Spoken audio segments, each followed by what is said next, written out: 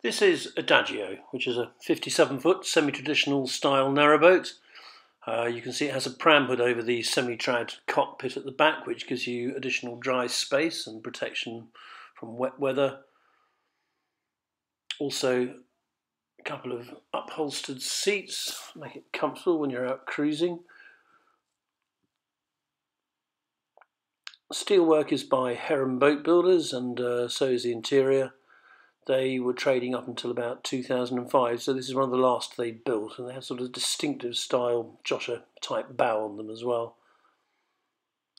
Coming inside the semi-trad stern, you can see you've got lockers on either side, and beneath that floor there is the Isuzu 42 horsepower engine.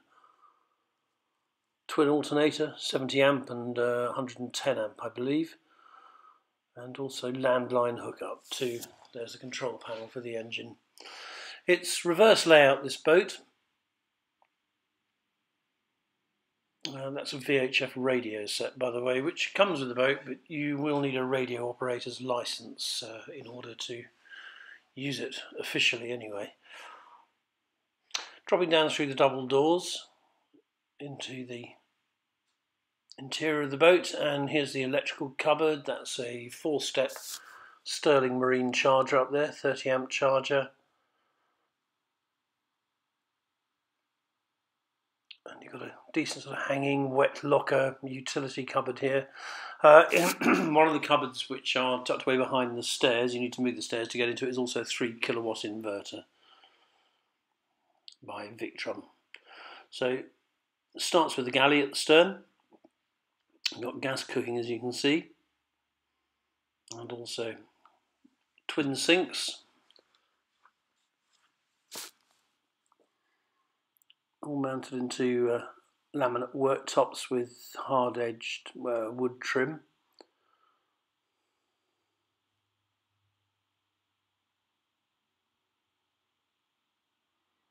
Reasonable amount of storage in here as well.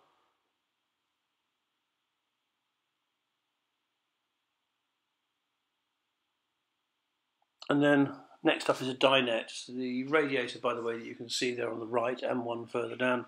3 in all, plus a towel rail, powered by an Aldi gas boiler, which makes a very useful backup to the solid fuel stove in the saloon that we'll see in a minute. So this dinette breaks down, as they usually do, into a guest double berth. You have storage underneath it, under both the seats. And then beyond this you have the saloon area. It's got a built-in L-shaped settee.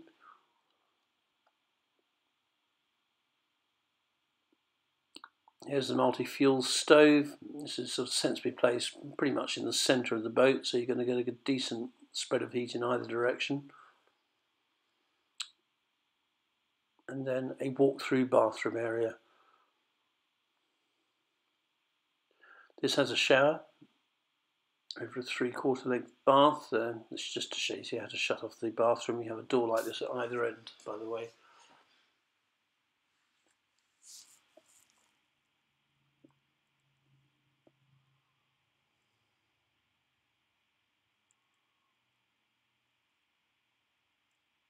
Shower over the bath. There's a cassette WC there, that's for emergencies I guess. There is the pump out one, it's a macerator, electric flush. And you have a basin set into a cupboard unit here. All the wood finishes in here are an oak-faced ply. And beyond this we come into the bedroom area. It's a cross bed. Those 2 boards simply slide and slot in very easily, and you have a mattress infill. You're just going like so. Well, when you're doing it one-handed with one hand and holding a video camera in the other, it's not quite so easy. But there you go.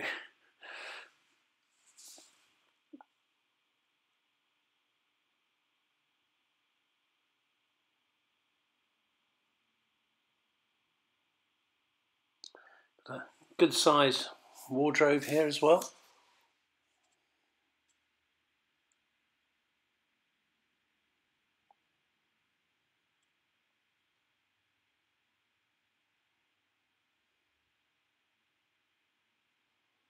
bedside cupboard and drawer, and some shelving on this side as well. Steps leading up to the stern. You've got storage within these, and behind it you can see there is a further storage cupboard that will also give you access to the water pump and the stainless steel water tank too. So out through double doors, and this is the bow area, the well deck. You have lockers on both sides and a glazed cratchboard that you can see.